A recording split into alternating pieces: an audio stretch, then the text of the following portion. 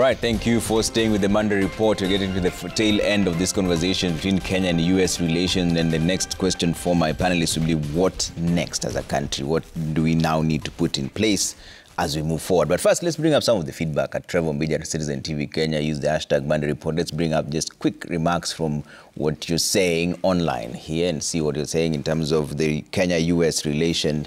This is just 2 days after the president came from the United States of America after a 4-day state visit. A lot of goodies coming through with it, including the expressway from Nairobi all the way to Mombasa. They say that will cut down the hours by about 4.5 hours, about 477 billion. There's quite a lot that was there in terms of democracy, delivering democracy, $40 million US, supporting independent civil society. That also put at about 700,000 US dollars. There's quite a lot with it. Bringing transparency to governance. This is according to the White House. By the way, they're putting the monetary value on everything that they've done, including corruption, combating corruption at 500,000 US dollars, all that. But let's see what you're saying.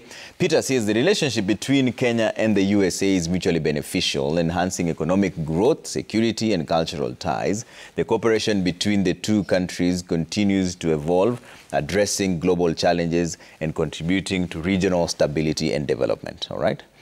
You call yourself Campus Life. He says the Kenya-US visit was successful and established a partnership for prosperity that will see tech companies and other multi-billion-dollar US firms invest directly into our economy and utilize our well-skilled workforce. All right. Let's start off with the closing remarks here, and I'll bring you, Fatma, on this.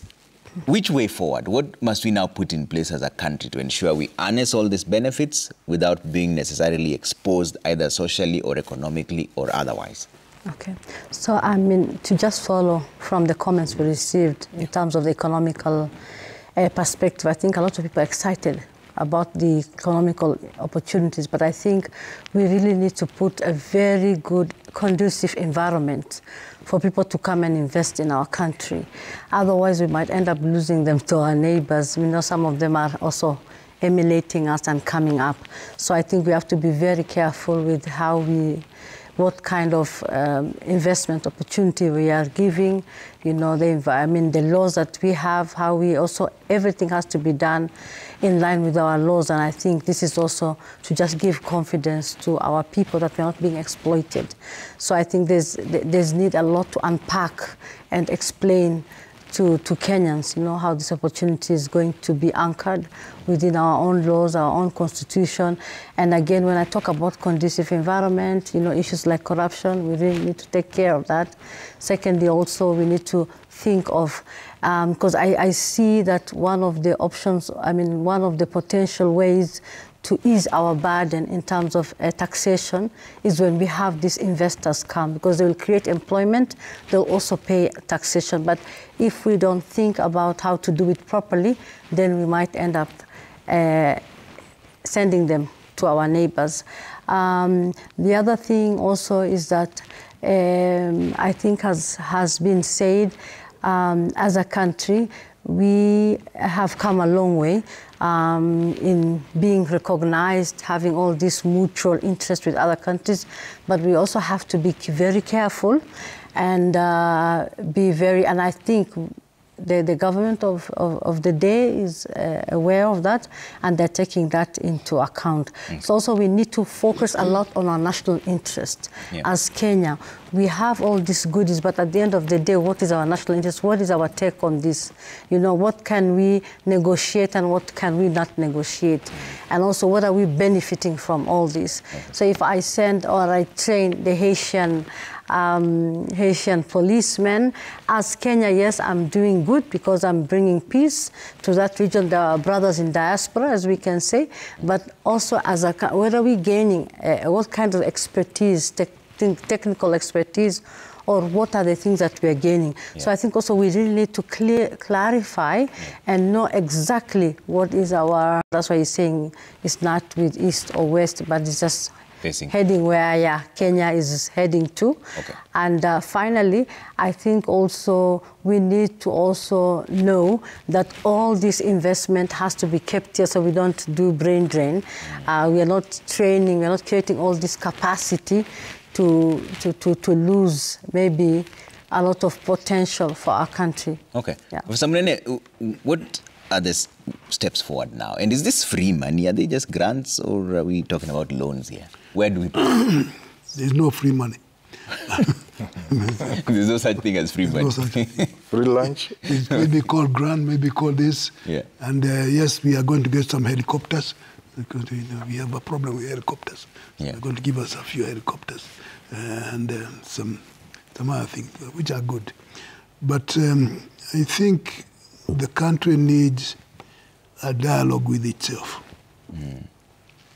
Serious self-assessment. Because a lot of things are dislocated. That's why we have problems. Now, that self-assessment dialogue is a policy issue. It's not technical. Even the education support they are promising to give will need some serious evaluation, policy positions, so that we stop having a dislocated education system or health system. Because everything starts at the top, at the head. So we need to re-examine the head, and that's where the national dialogue comes in. And call Kenyans. It's good to have some development partners and all those other nice terminologies we use. But its bottom line is the Kenyans. It should be a dialogue among the Kenyans on how then to relate to the Americans, to the Chinese, to the Russians, to the Indians, but it has to come from within Kenyans. So we need to show a little more trust and confidence in the ability of the Kenyans in order to, because whoever those experts, some of them are very good, but their interest is something else. So, and I think Dr. Fatma said, the national interest. We have a tragedy in the country, that there are people in positions of decision-making who are ignorant about national interest.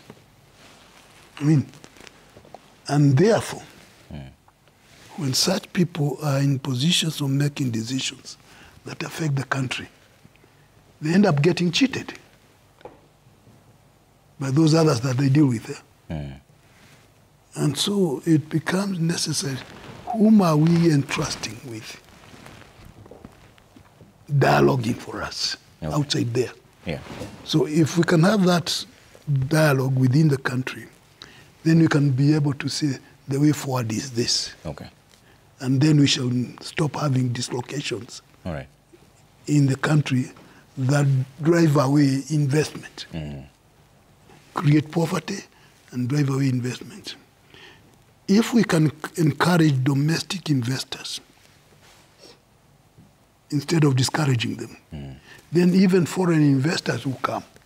Okay. Because they'll see some vibrancy in the domestic arena. So Okay. that's my take on that. All right. Professor Njoroge, what are the next steps from here?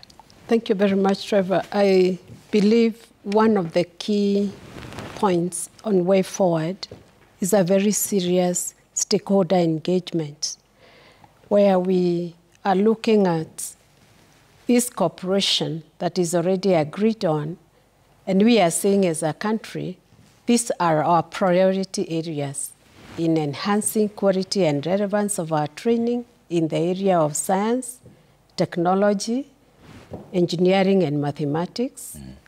The other area is these benefits or these outputs that are coming from the research and innovation are really responding and are being beneficial to us as a country. So serious stakeholder engagement. If we are thinking of modernization of our learning and teaching facilities, including the staff themselves, what are those priorities? And I think it's a very good opportunity to bring the academia, the researchers, our policymakers together in a proactive way to determine what our priorities are in STEM. Thank you. Manyora? Trevor, there are two things. First of all, let's agree that a lot of good things have come from this trip. Some, of course, is aid, some is loan, and there's a thin line between what is a loan, what is aid.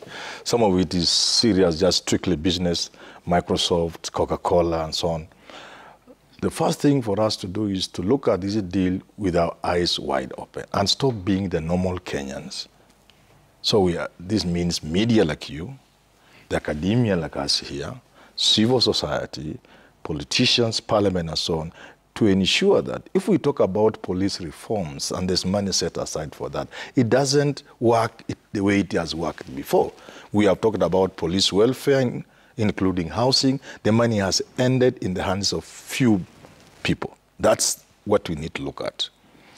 Business from outside should be encouraged. But like Macharia Munene says, it should not stifle local business. I look to a time when it will be our businessmen dealing with American businessmen as opposed to government negotiating business deals. Government is not good at negotiating business deals. It should be Kenyan businessmen dealing with American businessmen. And finally, we have to be very careful with our new status because we can lose our friends, especially in Africa. I even fear for the Raila bid for AU.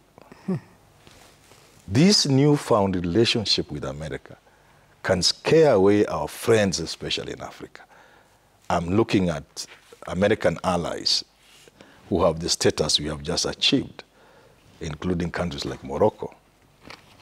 You look at how they are relating with other African countries. We have to be careful that while we embrace America because we are benefiting greatly, and we can benefit a lot more if we are more Kenyan, if we think about country, we can benefit a lot. But while doing that, we should not lose our African friends because we need them. Okay. Yeah. All right, Dr. Jam, closing remarks? Yeah. Way forward. Yeah. Not losing our African friends. Some of these goodies can be shared within the region. And where they can be shared, I think it behooves us to do so. Like, for example, the engagement with Microsoft, the AI computing. They're going to do it in a modern manner where they use Swahili as a language. We know Swahili is a language of the region. We have lots of terrestrial fiber. We have marine fiber. How can we utilize that fiber and put on it content that we can share in the region so that these goodies benefit a larger, should I say, geopolitical area? And in so doing, perhaps even as we have taken our foot forward and begun to negotiate with the US, you may be surprised that our regional partners also see benefit in coming to the same table to negotiate for these goodies and also therefore stabilize the region a little bit further. But that doesn't mean that we forget that we had different heritages of the past. Ours being largely, if I may say, British in the or the colonial era, and stroke now American, whereas Tanzania did look to China at an earlier point in time. And of course, President Museveni had his in the Nordics, but that doesn't mean the future cannot be redefined and there wouldn't be a new path going forward. I want to say, Trevor, something that really, really impressed me about the raft of goodies was climate. We came back with a very big grant of, I think, US $600 billion for climate change and clean energy, which can be deployed, as we know, in clean energy development. Okay. So what are we going to do at sub-national level? How are we going to put in place committees that are also sub-national through our counties so that the goodies at TVET level can be dispersed at sub-national level? Okay. What action plans will we have in place from the position of Mama Mboga so that she's involved and understands to the national level? Okay. And before we end, I think the story of Haiti needs to be told a little bit more. And with it, the story of the global Africa and the fact that if we share values about our freedom and we share values about global Africa, that we really do have the need to take care of our brothers' welfare. Okay. Yeah. All right. Thank you so much for making time this evening, Dr. Josephine Ojiambo, Research Associate at the University of Nairobi and also former Ambassador of Kenya to New York, and former Deputy Secretary General Commonwealth, Herman Manyora, Communication and Governance at the University of Nairobi, also Associate Fellow at the Global Center for Policy and Strategy, that's GLOSEPS. Professor Grace Njoroge, Professor of Botany, Science and Technology expert at JKUAT and Council Member, Global Center for Policy and Strategy, that's GLOCEPS, and Professor Macharia Munene, Historian and Foreign Relations expert, USIU, Associate Fellow as well at the Global Center for Policy and Strategy, and Fatima Ahmed Ali, Associate Professor of International Relations, USIU, and Fellow at the Global Center for Policy and Strategy. And thank you all for all of you who watched and sent in their views. On behalf of everybody else who made this possible, say good night and God bless. My name is Trevor Ombija.